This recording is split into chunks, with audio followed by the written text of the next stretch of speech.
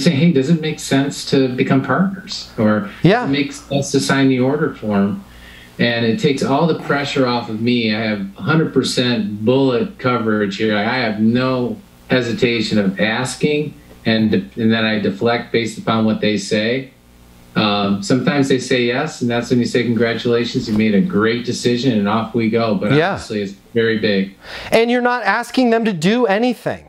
When you ask somebody if something makes sense, you're not asking them to do anything.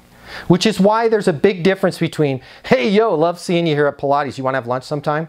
Right? That's creepy a little bit. That's forceful, right? But hey, I love seeing you here at Pilates. Does it make sense for you and I to have lunch sometime?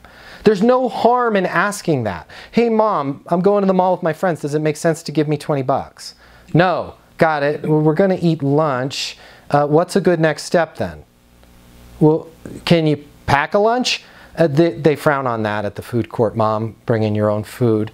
You know, just let me give you 15. Is that enough? Sure, Mom. Thank you so much. Right? Like, don't teach your kids does it make sense, because it's a logical way to go through your life. It's a non-pushy, non-manipulative, non-forceful way to go through your life. But here's the difference.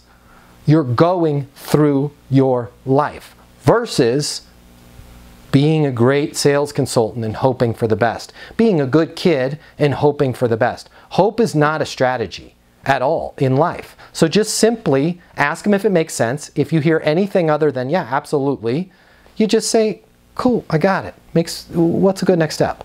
Right? If they still don't know, what's a good next step for me? If they still don't know, then at that point, you've asked them globally, what's a good next step? They didn't know. You asked them, what's a good next step on my end? They didn't know. Now you've entered the territory where you're perfectly within reason to set a next step.